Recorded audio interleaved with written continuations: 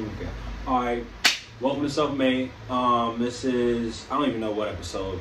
I'm supposed to keep track of the episodes, I'm going to be honest with you. But I literally enter every time with this. But it's okay. Today I have an amazing and personally an important person to me come onto the show now.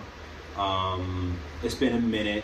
We've talked about it over the years coming in, but I was in Tennessee at the time, but now I'm back, and I was like, we started chatting. I was like, boy, let me get my boy in. I got to. I was like, period, point blank. So here he is now. And what's your name, family? My name Bussemdwn Slim. All right. Where did that come from? Where did that originate? That came from my brother who passed away recently. Long live Dang, long live Bussem. He used to do music a long time before me, and I didn't even know for real until probably months before he passed. And I was like, what better way to carry his legacy on, bring it to my name, and just go hard for it. I feel you. I fuck with that shit. All right. What was around that time? You know what I mean? When would this take place? When, with, let me get the right words, my bad. With all that transpiring, do you know what time it clicked? Oh yeah, I'm carrying that shit. I mean, for real, I started doing music probably around 2016. My brother passed away 2 years after that. So that name didn't really come on until after he passed, but I was already doing music before then. And that's when you ooh. I was like, yeah, I gotta switch it up. You know what I'm saying? I gotta change the game, get the shits. All right. Where were you born? I was born here at Akron High, off of Princeton and Thornton. All right, my boy, same. What was?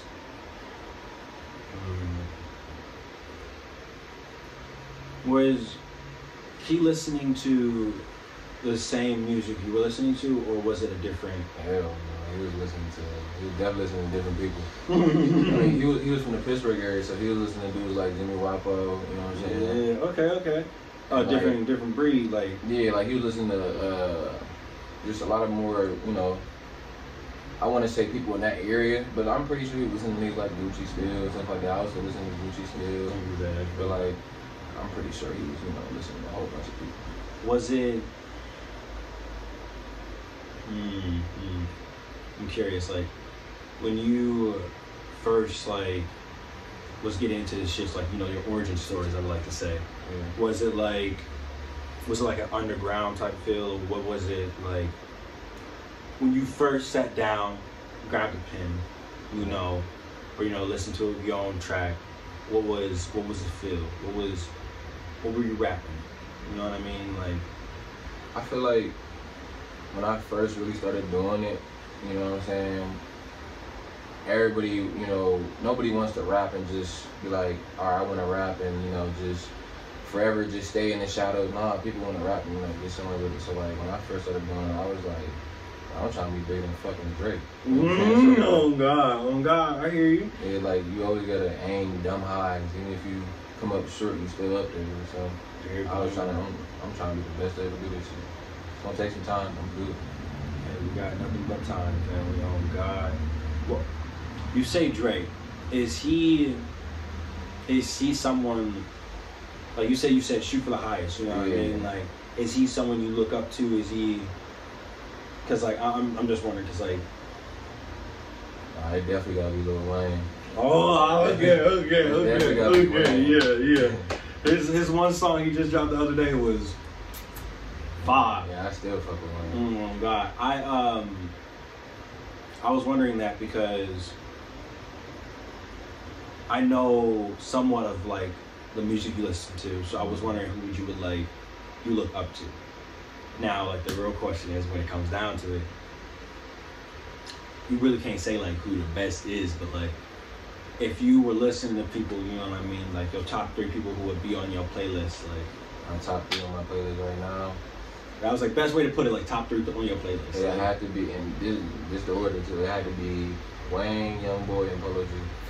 Shit like that. Ooh, yeah. Polo G, almost definitely, most definitely. Hell yeah. Are you? You're a little bit of Young Durk in there too. Okay, I was like, you I can't forget. Okay, I was like Lil Durk. I was like, yeah, I fuck with that. All right, making sure. What was? You're at a point right now where you're hitting the books hard. You feel me? Hell yeah. So you strategizing, you're planning. Have you came to a point in your plan you were like, I'm gonna switch something? Or like, I'm gonna go this way or that way? Like, right now, have you had to make that decision? Like, all right, I'm gonna step this way because this is something. Like, have you ever had that? Like, yeah, I get what you mean. It's like, for instance, the most profitable genre to do is pop. You know what I'm saying? And I've always felt like I'm very versatile when it comes to my music. So like, it's been times where I stepped in the studio like, all right, I want to see if I can try to fuck with a pop track or if I can try to make a pop track. But like, I mean, honestly, I feel like I could do damn near anything. So you good? You use like a chameleon. All right, yeah, say less. Whatever I'm feeling that day, that's what I go and work on. All right, most people, well, I want to say like old dogs. You know, they just stick to the same genres. You know what I mean? Yeah. And I guess nowadays you have to be able to switch the genres, whatever you want to do, just to, you know. Oh God, I always say like when I first jumped into the genre, I didn't go for like rapping. I went for like, I don't know, storytelling. Like, on some real shit. And now like I want to say like I'm going towards like a Russ feel. Okay. Oh God. What are the genres going back to that? Is it different from what you listen to? Cause like whatever you rap or whatever you put out, are you listening to that? You know, when you. See, that's the thing though. Like, right, just like with Gary, bro. Like we listen to so many different type of genres in one day. You know what I'm saying? Like we could listen to like anywhere from Michael Jackson to fucking who's somebody underground as hell. Or back in the day, back when Lil Uzi was still blasting the fuck off, we could listen to Michael Jackson in the fucking morning and then bumping Lil Uzi by the night time when niggas about to go out. You know got you. It's a whole bunch of shit that. You know. Alright, so right now with the growing and like your origin story and like where you are now, has it changed? Like, or is it different? Like, have you know what I mean? Yeah. Like, I've changed from listening to like just P&B rock to listening to Rod Wave. You know what I mean? Like that's a flip. Oh no, hell yeah! When I first started really writing, it was like, I want to say like, not when I first really started writing. When I first really wanted to get serious with music, it was like 2016. I had just got to college or whatever. I was listening to A Boogie, heavy as fuck. And you would have thought I was trying to be that nigga, like. Bro, that. And then like, for instance, so like when I first started taking it serious was 2016, bro. I didn't even drop my first track till like 2019. So in that 3 years time period, hell yeah, I changed. I changed completely, like. Night and day type shit. Hell yeah, night and day type shit. We was chatting earlier about. I almost didn't get you here. So I was gonna be mad. You gotta go to the studio after this. Work don't ever stop. What is? I don't even know. That's some personal business. You know what I mean? But like, is your like your schedule? Is it like you working studio? You know what I mean? Like, is it? It's just like you double working. Hell yeah, I'm gonna keep it a band for like any rapper that tell you they don't got no job, you know what I'm saying, or they don't want to get a job before they start making music, is a damn fool. Like, it takes money to make money, so like, bro, like if you really want to do something with this shit, you gotta put money into this shit. No matter what you do on the side, whether you got a job or you out there, you know, selling a couple grams, no matter what you do, you gotta put money into this shit. So yeah, you gotta have a little side hustle. You can't just do straight music. Think you about to just, go to the top. It don't work like that. My other question: how do you write? Because I've asked every artist, every artist, how do you write? Like, what is there a routine? Is there a feel? Is there like, oh, something pops in your head like, oh, I gotta jot this shit down. You know what I mean? Shit. Like, yeah, like, remember how, like, I had just said, like in 2016, when I first started really taking it serious compared to now, like, a lot of shit didn't happen in a nigga's life, so, like, a lot of shit changed. Like, it's to the point now I could freestyle a whole song if I really had to. Like, if I go to the booth with nothing in my notes, I just tell bro play the beat and then just get to work off the head. I still write, you know what I'm saying? It depends what song it is. Like, if I make like a little, I want to say like a pain song talking about, you know, people who have passed away beforehand or just some shit that I, you know what I'm saying? That, what you feel? Yeah, what I'm feeling about, I'll probably write it. But like, if it's like a upbeat, I'm on that bullshit, like I'm rowdy, I'm hype, I can, bro, I shit just fly. I don't need to write that. Alright. Like, yeah. What is, you said multiple different moods, and I was gonna reach on that, but I didn't even know he was already there. That's crazy, because, you know, it came up in one of the questions. So, like, you say, you know, hype shit, you know, pain shit, you know, what is your usual gather? Like, what is your usual path you take when you come into the booth? Or is it the same, like, mood when you go at a project or at a single or like at a feature? Like, when you say, like, you mean like what's my mood, or like how do I start on writing a song or something? Okay, so honestly, yeah, with how you start off writing the song, because you said you can go in and write different moods, but what is your, like, you know, hey, I can write this shit, you know what I mean? Like, you know, like that. Oh, that's a home run right there. I can just walk that path. Yeah, I mean, your brother, obviously being your brother, he can tell me a lot of shit, bro. Like, if I hear a beat, I'll just start humming it out. Like, if I catch it depends on the type of melody I catch off of it. Like, if it's an upbeat melody, then, you know what I'm saying, I can just go ahead with that. But if it's like a smoother melody, and I'm making like a pain or a love type song, then that's really just how I go about it. But it's that hum. Once I hear a beat, I gotta start humming to it. Sometimes when you hear a beat, you just start, one word come in your head instantly, and that's just how that shit goes. All right. Yeah. Most people that I've interviewed and that I talked to, and even that, like, interviews that I couldn't record, they even said, like, they've always had like a typical mood, or, like, you know, they went into the genre. I've never heard an artist say, like, they listen to the genre, you know? They listen to the genre, let the genre, you know, talk to them, you know what I mean? You feel it, like, that's out this world type of shit. Like, damn. Where are you now? What are you working on? You know what I mean? And where you want to go? Right now, I'm at the point where I'm just stacking up my catalog right now. Like, I haven't even dropped in a hot second, but I just one of my close friends of mine I really work with damn near almost every day, his name K-Mac.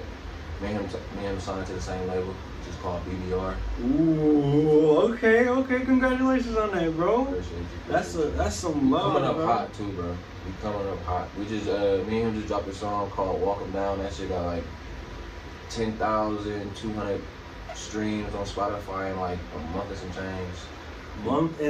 Yeah, we about to shoot a video to that, so that's gonna be coming real soon. I ain't gonna lie, me and him been getting hella feedback, so it's like we thinking like, bro, we might just drop a joint tape, get that out the way, because I don't got no big projects yet. You know? Yeah. It's just been like single, like a 4-song EP, single. That's all it's really been, but I need to start, you know, really get this ball rolling for real, cause hey, you see your ball rolling. Just give it a little kick. Oh God, bro. Because you got this strength. You just like, bitch, boulder. Like you see the snowball, like, just let that shit fall down the hill. Because, like, that's, bro, you got me hyped. Like, you got my heart racing. You feel me? Like, fight for that shit. You already been fighting. You know what I mean? And hold up, fella. Hold up. What you said joint tape, and this was in the questions with features. Like, do you do features? Do you collab on songs, like a joint song? Do you ghost write? Like, hit me with it. When it comes to like features for real, just because like a lot of the people that I'm around now, like when I first started doing music, it was just me. Now like I'm with a legit team and like everybody's invested. So like it's a sort of chain of command I gotta go through when I do features. But I'm always open to do features with any and whoever, bro. It just gotta get approved through my people. And once it's approved through my people, we just gotta go in the booth and get shit going. That's hey, all right, that's love. Wait. Nah, ghostwrite. I don't ghostwrite. I do my own shit.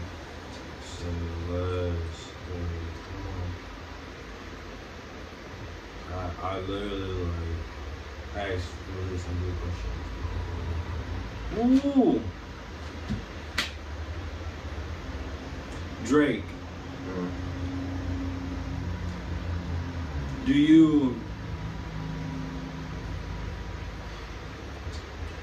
you ever go in the booth and it's like, alright, this is some Drake shit? You know what I mean? Like, or like, do you ever be like, alright, I want to write some Drake shit? Or like, do you ever try to go as a flow with him, or do you just see how he moves as in like a businessman and how he like moves is what you're trying to copy? No, honestly, bro, I feel like I'm gonna get the best advice any artist could ever give another artist, bro. When I go in the booth, bro, I literally don't even think about another artist. In my mind, when I'm in the booth, when I'm in the studio, even if I'm doing a song with another artist, I literally think when I'm in the booth that I'm the only artist out here in the world. So I don't, because when I say there's no competition, I'm not saying it on like on a cocky level, bro. It's just like once you get to that point where you start comparing yourself to other people, bro, you limiting yourself. You're limiting anything you can do, any way you can go, whether it's up or down. You're limiting yourself. So like I don't know, I can't. I really try not to think about nobody else when I go in the booth, bro. I just think about I'm selfish as fuck when I'm in there. Me myself, I don't think about nothing else. All right. That's some good advice. Someone put that in my mind. That's some real shit, bro. You cannot compare yourself to nobody. My last, I guess, final question I would like to ask. You already gave it, but I'm kind of mad because I didn't get to ask it. If you could give another advice to the next generation coming up, avenues, tips, tricks, survival guide. The best advice to give, because I'm pretty sure everybody hears this all the time. One, always be yourself. You know what I'm saying? Don't try to be different, be yourself. You was already made different. You get that? So like, why try to be different when everybody else is already trying to be different? At that point, you being like everybody else. Be yourself. You already genetically made to be different. Like literally. You know what I'm saying? Like, I ain't never been no science motherfucker in school, but like that's just obvious as hell. You are genetically made different. So why try to be yourself? It's gonna turn out different already. That's why I said I think like that when I go in the booth. But I don't think about shit else. Right. Like for instance, I'm about to go in the booth and lay down the Lemon Pepper freestyle. Drake did that already. It's a couple artists in the room did already, but I don't do it for because in my mind I ain't heard it. I'm going to do what I do. That's like, I'm trying to tell you that's the best way to think about shit. You're going to get the best turnout. Just think about you, your sound. On God. Alright, not last question. Not last question. Coming, alright, seriously, not last question. Because what was your first release?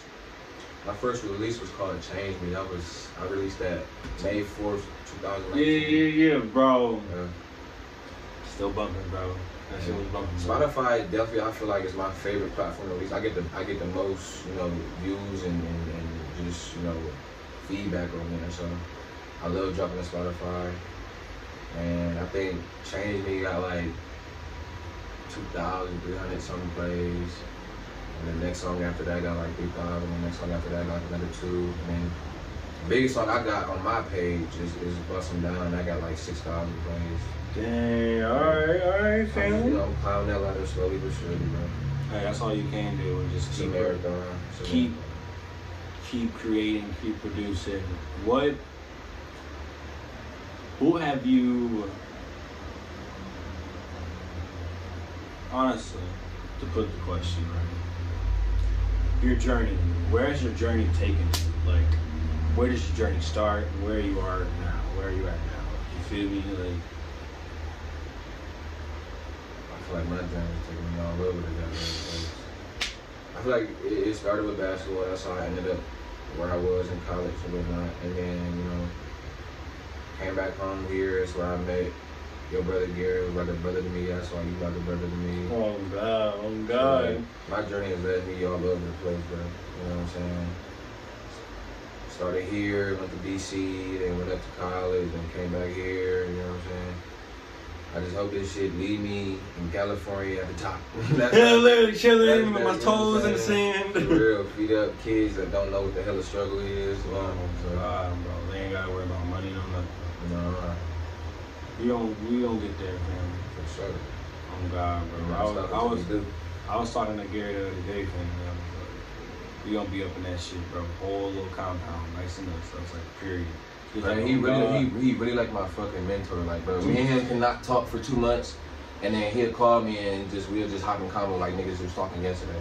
Bro, Shit, bro, literally, like, we just chatted the other day, like, bro, like, when I tell you, once my brother had passed, bro, and like, I was so pissed, bro, because I'm like, damn, who the fuck I'm supposed to look up to? I'm supposed to, my guy was like, fool, is you dumb, bro? I put Gary here for a reason, bro. Like, that's dead ass who I look up to now, bro. Oh, God. It's not nobody famous, it's, bro, you know what I'm saying, it's him. Real shit. I even told him when, like, I got my first job, I was like, bro, I couldn't have got that shit without him, bro. Like, this first house, bro, couldn't get that shit without him, bro. It's like, I remember everything nigga taught me. I moved my money right, got that shit. That nigga been a dad. Bro, been a dad, and now is a dad. For real, bro. Bro, oh God. Well, it has been just a blessing, just in general, sitting down and chatting with you. We have to do this outside of the camera because For sure. I'm trying to, bro. I come back on here whenever I do hours interview. I don't give a damn. Say less, my boy, because I'm starting up. At first, I didn't. I was getting here. I was moving through places, and now I'm actually able to actually record and do everything. You know what I mean? I ain't got to worry about people being in my business and a third. I can just do my interviews and shit. And that's what I really want to do. Most people like the shits. So, hey, like and subscribe. I need you to send me all your links so it's on the video. This will be up Tuesday. Thank you guys. Make sure you guys go support my boy and my family because you guys are my family, all right? My name Bussemdwn Slim, BUSSEMDWM on Spotify, Apple Music, Tidal, all that major shit. About to drop a video real soon coming on YouTube. Like I said earlier, I'm with a label called BBR, Big Buff Records. We're coming Strong. full steam ahead. You know? No, I mean, all right, we gonna catch you guys later. Peace. Gang, my boy.